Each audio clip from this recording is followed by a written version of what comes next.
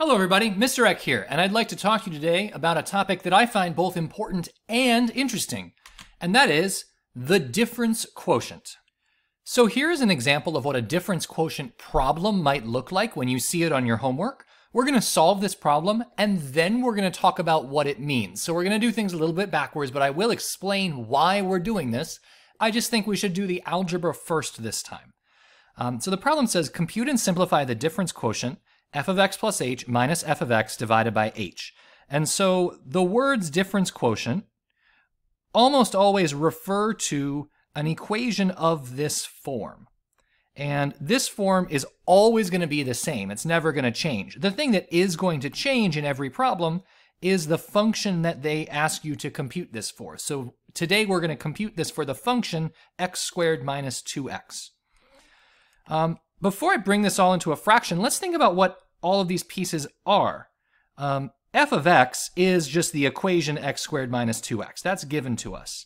But f of x plus h, at least in isolation, says plug in x plus h for every x in the equation. Plug in x plus h. So if I were to, I'm going to compute this separately, and you can start, once you're kind of practiced with these, you can compute them within the fraction, but I'm going to compute it separately for now. F of x plus h would be, well, f of x is x squared minus 2x. So f of x plus h would be quantity x plus h squared minus 2 quantity x plus h. And then often or always, often, you will need to simplify the f of x plus h expression. So in this case, x plus h quantity squared turns into x squared plus 2xh plus h squared. Why is that true? Well, actually, why don't I do that out longhand? X plus h squared is x plus h times x plus h. And then there's this minus 2x plus h over in the end. And when you multiply this out, the first terms go to the first terms, the second terms go to the second terms, and everything is multiplied with everything else. And so you get x squared plus xh plus hx plus h squared. It's the perfect square pattern. You're actually really familiar with it, but it gets confusing with the h's. And then I would have minus 2x minus 2h. I'm going to distribute that minus 2 since it feels like we're distributing in this step as well. Then we'd combine all the like terms. So it would be x squared plus 2xh plus h squared minus 2x minus 2h. And this whole thing is just the f of x plus h part of the difference quotient. So that's really just this piece. Okay, so I've computed this piece. I know what f of x is, and h is just a variable. H is just a variable letter. So I'm now prepared, though, to plug in into the difference quotient formula these things that I've found. So let's make some space.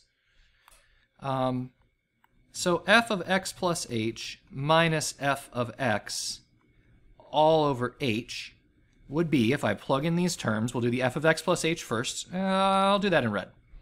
Is x squared plus 2xh plus h squared minus 2x minus 2h. Then I have to subtract f of x. So when I subtract f of x, what I have to remember is that f of x should be in parentheses, right? I'm subtracting the entire thing. So I'm going to subtract, in parens, x squared minus 2x. And then I'm going to put that just all over h. We're not going to do anything with the h so far. Now I'm going to simplify all of these terms. The first thing I'm going to actually do is make a second copy of this and distribute that negative on the x squared minus 2x. So this is going to become minus x squared plus 2x. Now that all the parentheses on the top numerator are kind of dealt with, you can come in with your canceling pen. Let's cancel in purple today, I don't know, for fun. and start looking for things that are going to add or subtract with each other. So x squared, I have a plus x squared in the front and a minus x squared in the back. And I have a minus 2x right here, and I have a plus 2x right here. And almost all the time, what usually happens is that everything in that second term that you put in there is going to cancel with something in the first term. Once you've done that, you can now rewrite it with just anything that remains. So it would be 2xh plus h squared minus 2h all over h. Well, this is pretty nice. I see that I have a lot of h's in common, and in particular in the numerator I have a common factor of h in every single term. And so I notice that if I pull out an h from the numerator, it would be h times 2x plus h minus 2. And then that's still divided by h. So now those h's are going to reduce out to 1, right? That's 1, 1. And we actually get our final answer. F of x plus h minus f of x all over h, the difference quotient, simplifies to the formula 2x plus h minus 2. And sometimes you'll see this in calculus written with the h at the end, 2x minus 2 plus h, but either way is fine. And so this is the difference quotient for the function f of x equals x squared minus 2x. Just pausing for a second. Here's all the work on one page. I did do this kind of scratch work at the start, but by the time that you're really experienced with these, you will probably be able to start on this kind of middle step where you just keep yourself within the fraction. And the biggest error that I see almost always, I mentioned it before, is forgetting to distribute the negative correctly on that last term. If you forget to distribute that negative, then a lot of less stuff cancels out here correctly. And because stuff didn't cancel out here correctly, the h's don't cancel out correctly, and you get a big old mess in the final answer. So it's really important to just be careful in every step, because these are designed to simplify, but only and really, really only if every step is done correctly. So what in the world does this strange equation or expression, f of x plus h minus f of x all over h, even mean? Why do we care about it? What is it good for?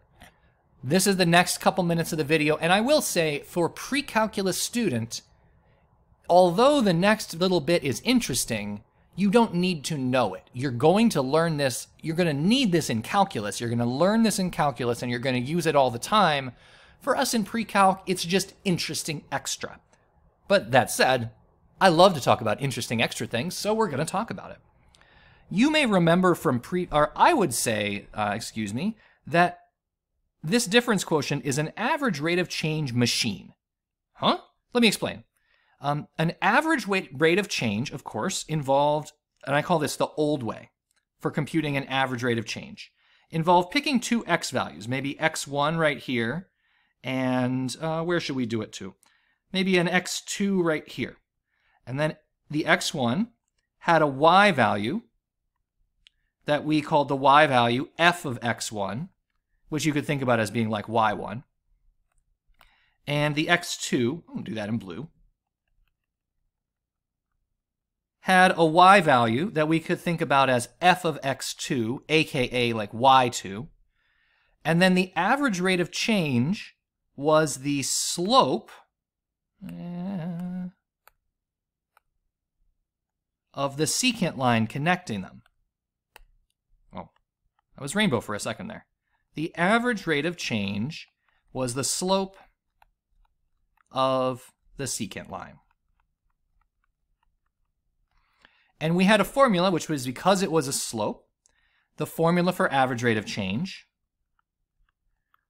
was always f of x2 minus f of x1, over x2 minus x1. And the reason that formula existed was because it was essentially a reformulation of the slope formula y2 minus y1 over x2 minus x1. So that was how you'd compute average rates of change. And if I remember right, in Algebra 2 or Math 3 or whatever you call that class, you spent a lot of time computing average rates of change by hand, but you had to, every time you had to do it, you had to go to the equation, you had to either read the values from the graphs, or you had to compute the values from the equation. And then you had to plug them all into this, and it got really tedious. And so mathematicians were doing this as well, like not in Algebra 2 class, but way back when. And they said, I wonder if we could do this more efficiently. Because what makes this really inconvenient is the fact that we have two x's. We have this x2, and we also have this x1. And so we kind of have two independent variables, and we have to artisanally pick them every time. So here's the same graph, and I want to introduce average rate of change in a new way.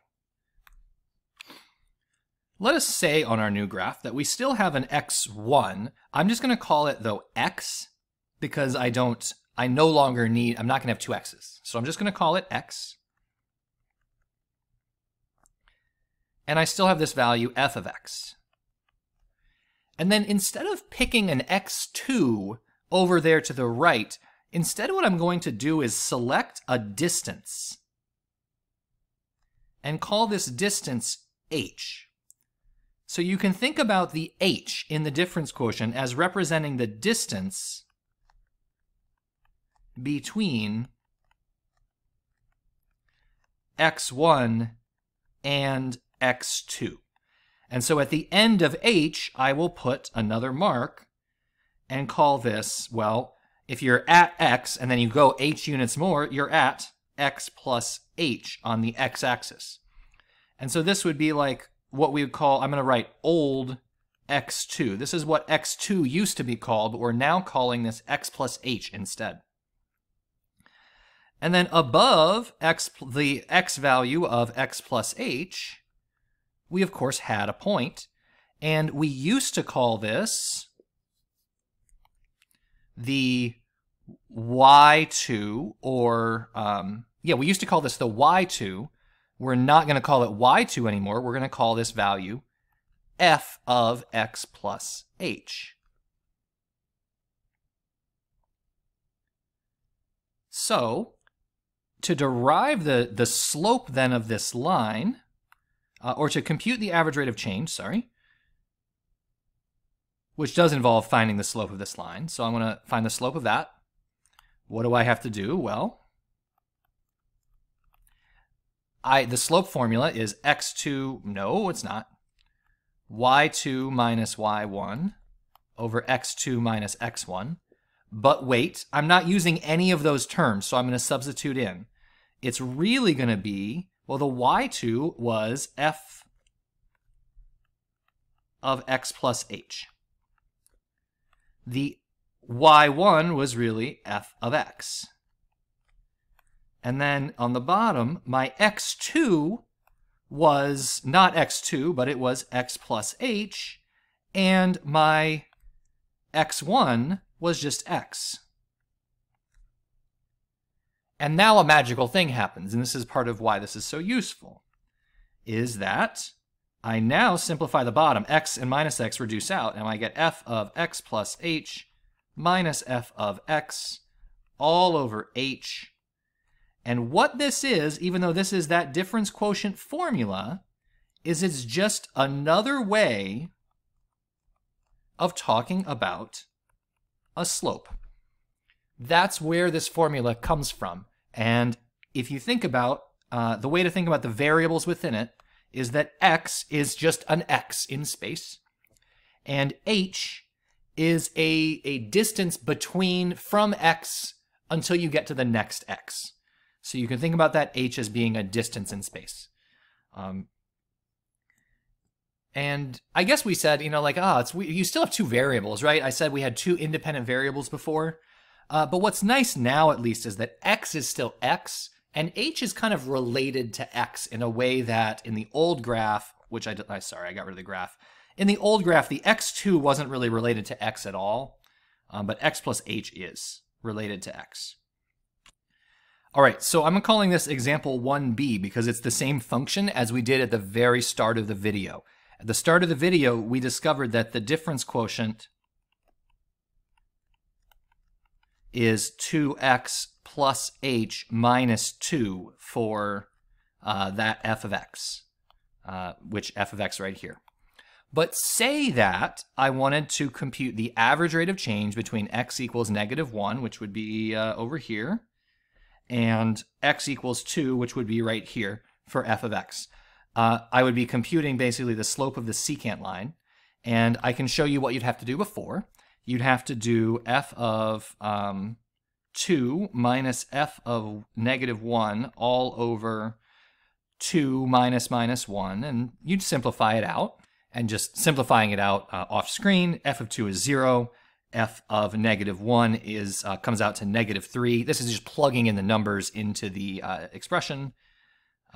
Sorry, f of -1 is 3, and I'm subtracting it, and so I have -3 over 3, or -1, which is the slope of this line. Now, of course, that wasn't that hard, but I also chose easy numbers for you. Like, right, what if this was saying 20, and this was -10? All of a sudden, you have a much harder time. So, but let's look at the difference quotient way.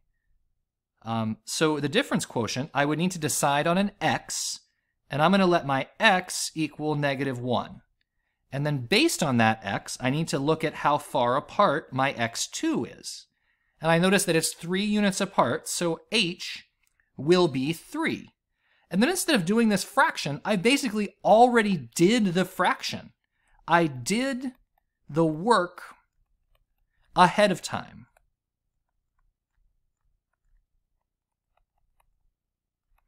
Of doing the fraction and simplifying it. So now all I need to plug in is the x value, 2 times -1, plus the h value, 3 minus 2. No fractions, no nothing. So 2 times -1 minus 2 minus 3, so that's going to be -2 plus 3 minus 2 again. What do I get? -1. And so in this case, of course, it's kind of simple, but can you imagine if I had changed the numbers to be -10 and 20?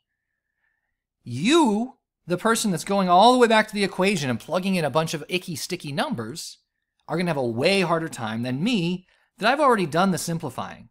So I would just need to plug in, I need to find my new h value and plug it in, and then I could be done about 3 times as fast as you.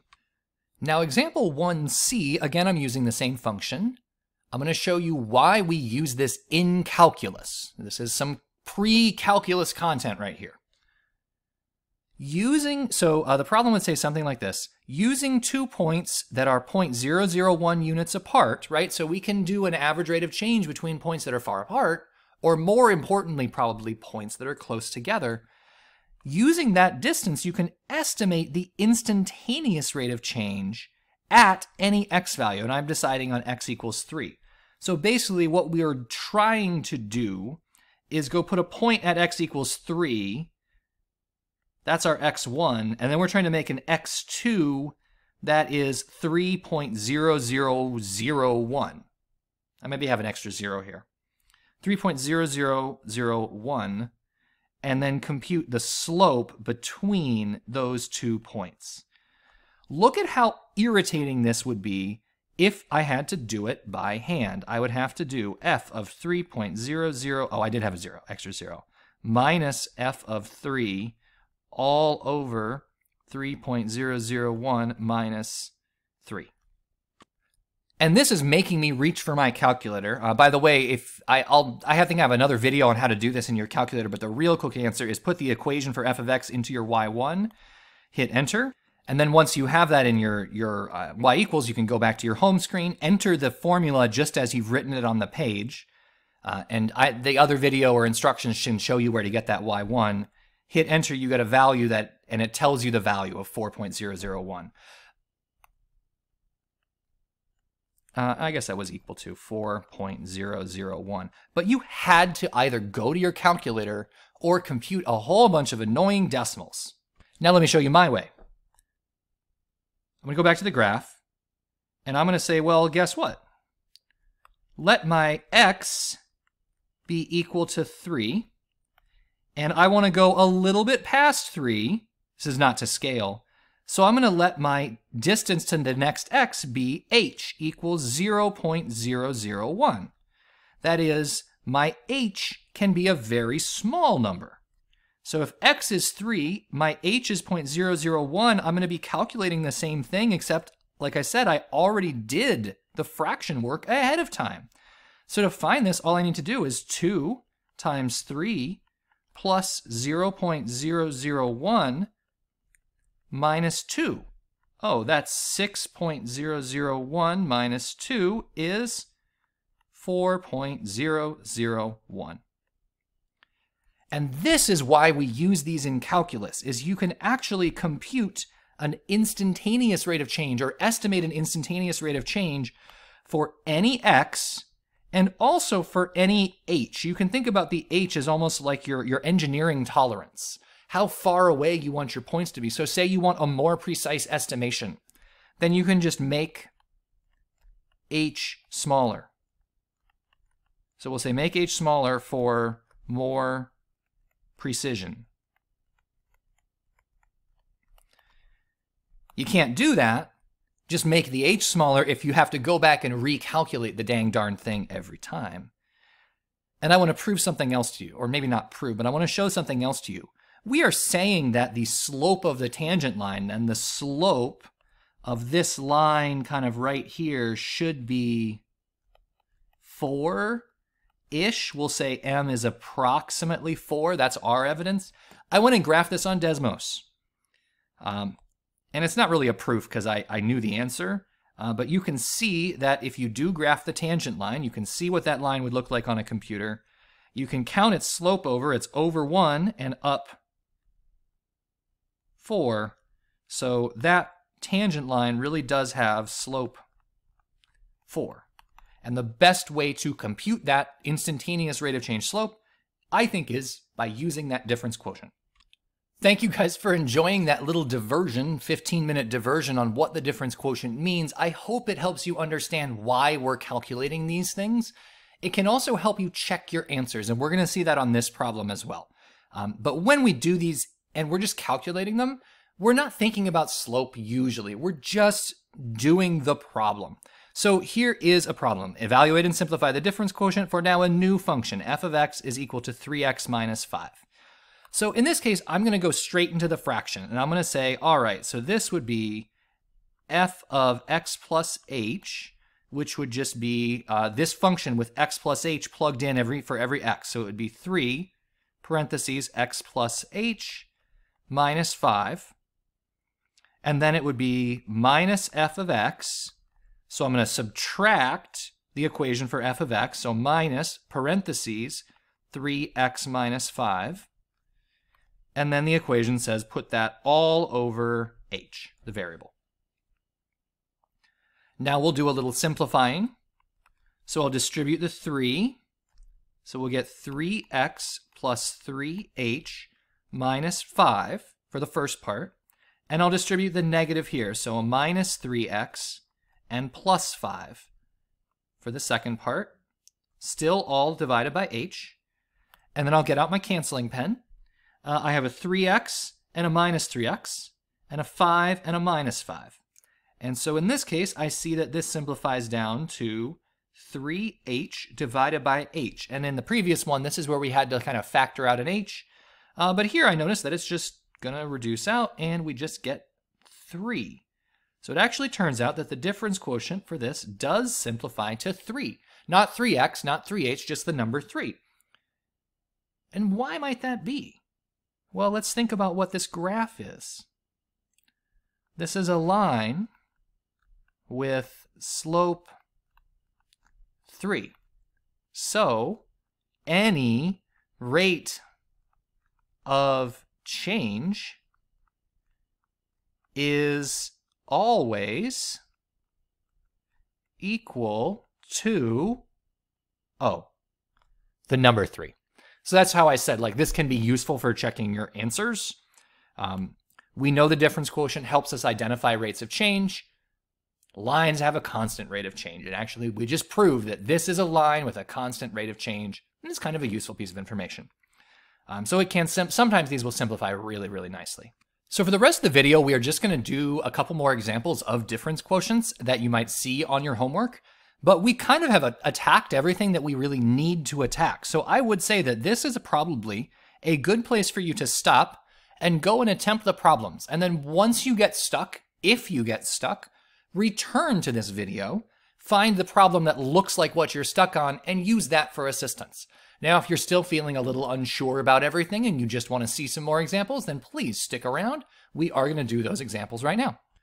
So here's a difference quotient that has a negative. We have f of x is equal to negative 2x squared. So again, I'm going to compute the difference quotient. I'm first going to compute f of x plus h. So that would be negative 2 parentheses x plus h quantity squared. Then I'll do the minus f of x part. So that's going to be minus negative 2x squared. And then that would be all over h.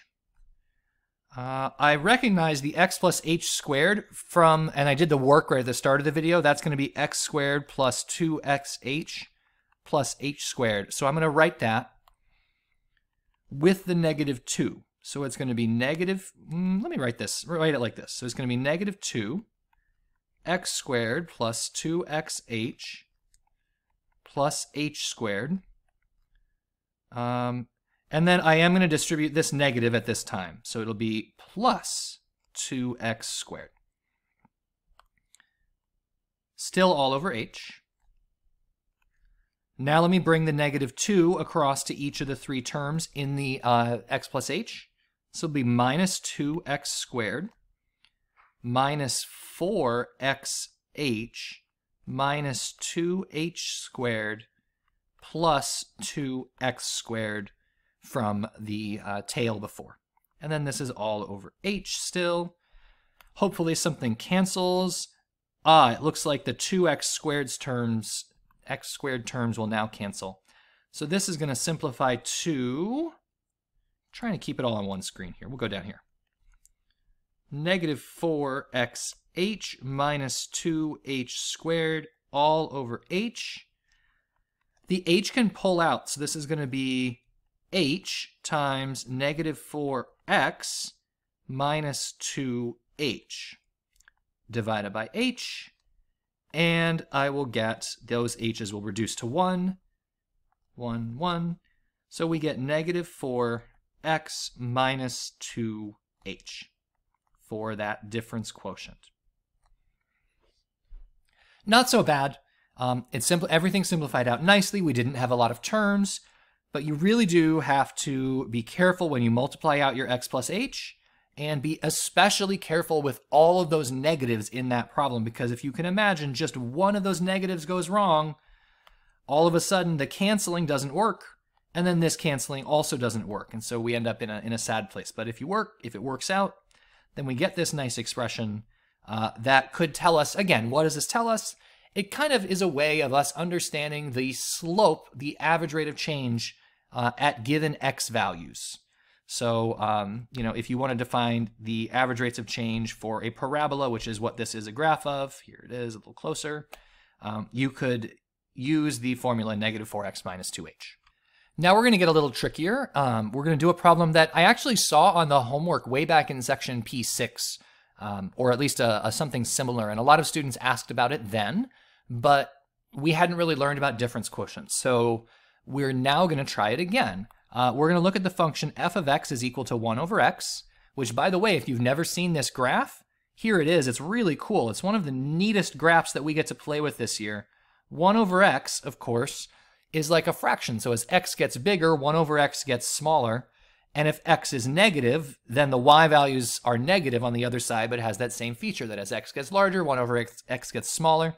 As x gets smaller, 1 over x gets larger, and it has this bending property.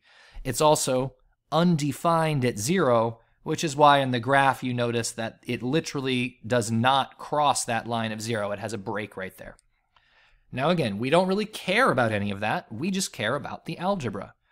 So in this case, I am going to set up the difference quotient all in one big complex fraction. So we're going to do the first part, which is f of x plus h. We'll do that in red. That would just be 1 over the quantity x plus h. and then I have to do minus f of x. So that would be minus 1 over x. And then this is all over h. And then because I've got like this triple fraction, I'm going to write this as h over 1, just to keep my fractions nice. I think the best thing to do here is to simplify this top piece of the fraction, right? Imagine that this is kind of grouped, and we'll simplify with a common denominator. So a nice common denominator would be, so if I'm going to do that, then I'm going to leave the bottom alone. A nice common denominator is going to be x times x plus h. So I need to arrive at that denominator. I will do that by multiplying the first term by x over x, and the second term by x plus h over x plus h, and distributing correctly. So I'll get x times 1, so I'll get x, and then I'll have minus, because I'm subtracting the second problem, minus, I'll do minus x plus h, all over x plus h, all over h. Then, one thing to watch out for is don't get excited and like try to cross out those x plus h's. It doesn't work that way because we have a minus sign there, so just be careful with your algebra.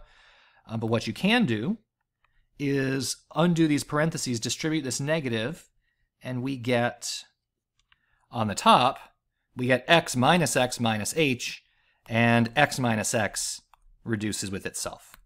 So in the end, then, we end up with minus h over x times x plus h all over h over 1. We can now convert that to a standard fraction. So it's going to be minus h over x times x plus h times 1 over h, right? Dealing with the complex fraction with a good old flip and multiply. Now those h's are going to reduce out. This reduces to minus 1. And so we'll get minus 1 over x times x plus h for the simplified difference quotient as our final answer. And so you kind of know, in this one it might be hard to know when you're done. I would say general advice, you know when you're done when this final h that started out on the bottom cancels out. If that h is still there, you're not done. You have some work to do. And so this would be the difference quotient for 1 over x, if that comes up and is something you see on your homework. Now, you may have thought that 1 over x was about as bad as these can get, but there's one last one I wanted to do, and you may have to deal with this, but hopefully you don't have to deal with it too much. A polynomial with a high degree can be really, really annoying to compute the difference quotient for.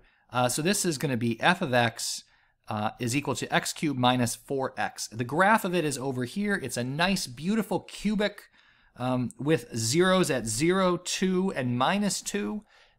Lovely equation, really nice. Not a good difference quotient. Not a good difference quotient. And here is why. I'm not going to compute this in the fraction yet. I'm just going to compute f of x plus h first.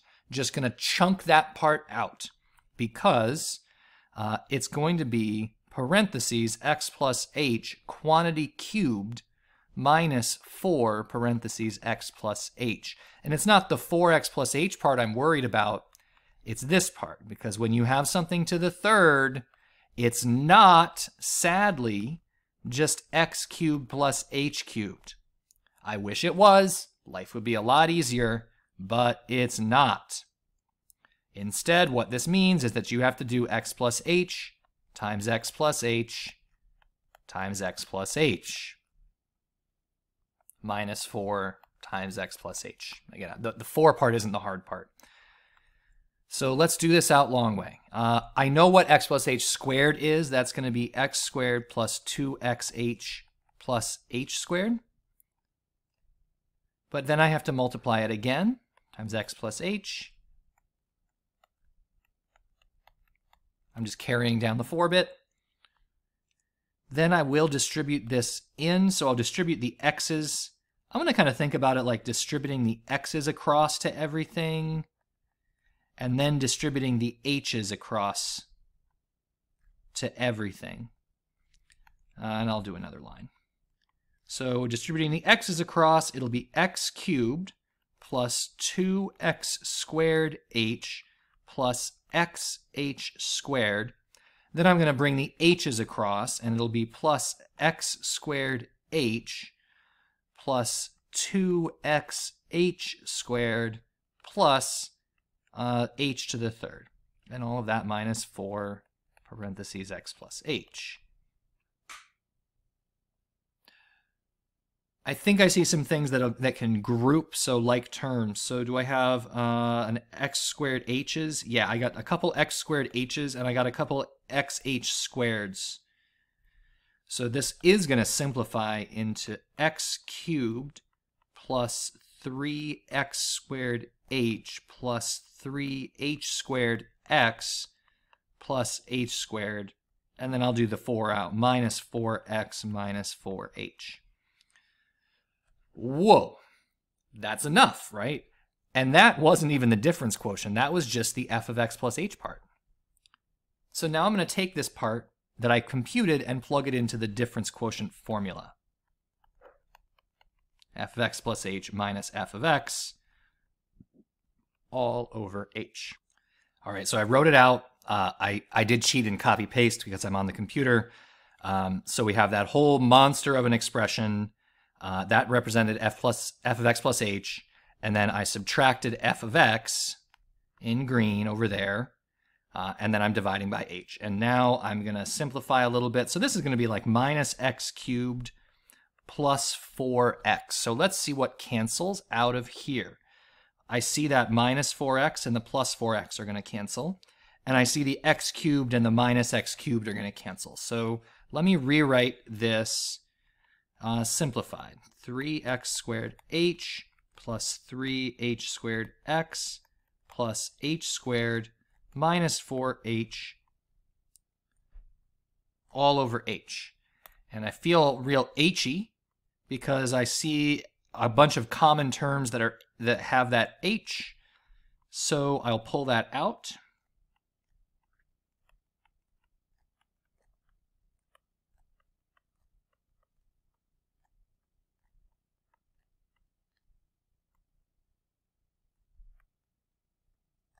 Almost wrote an x, that's an h. Once you pull that h out, you can simplify it, and you arrive at your final answer for the difference quotient. 3x squared plus 3hx plus h minus 4. And that is the final answer that you have to do, but it gets really complicated. The difference quotient itself wasn't even the hard part. The hard part was just computing that x plus h to the third. But this example also illustrates, at least to me, why we like the difference quotient. Remember that the difference quotient was basically a rate of change machine. So say that I was really analyzing this graph, and I wanted to be able to find average rates of change for a lot of different values, and maybe even instantaneous rates of change at all kinds of different values. And I wanted to be able to do that really efficiently. If I was going to have to do this the long way every time, no thank you. But because, even though the calculation was long, I can get this simplified difference quotient, I could use this one formula to compute all kinds of slopes, all kinds of h's, x's, no matter what, and it would actually be, if I was really getting into detail on this one function, a lot easier. Also, can I highlight one thing? This is real side note. In our x plus h cubed, I said, oh man, how irritating is that? Here's x plus h to the third. And I want you to notice that if you've studied any Pascal's triangle, you notice that these are the coefficients from Pascal's triangle, 1, 3, 3, 1. So Pascal's triangle is the triangle where you go 1, 1, 1, 1, and then you add the numbers 1, 2, 1, 1, 3, 3, 1. If you did remember that, you can definitely use your knowledge of that expansion to avoid doing all of this extra work. So that's one shortcut you can do. If you end up with an x plus h cubed, or goodness sakes, an x plus h to the fourth, I would love for you to use all the shortcuts you know when you're doing this. These are not easy. They're not trivial. They can be pretty tough. All right. That, my friends, is a good place to leave things. Please let me know what questions you have. Good luck on these problems. They can be difficult. They're new. They're strange. There's a lot of variables. You have to keep track of everything. But I know you can do it. And if you can do it well, it's going to prepare you in a really, really excellent way for calculus when you get there. Thank you all for watching. You've been excellent. I've been Mr. Eck, and I'll see you all next time.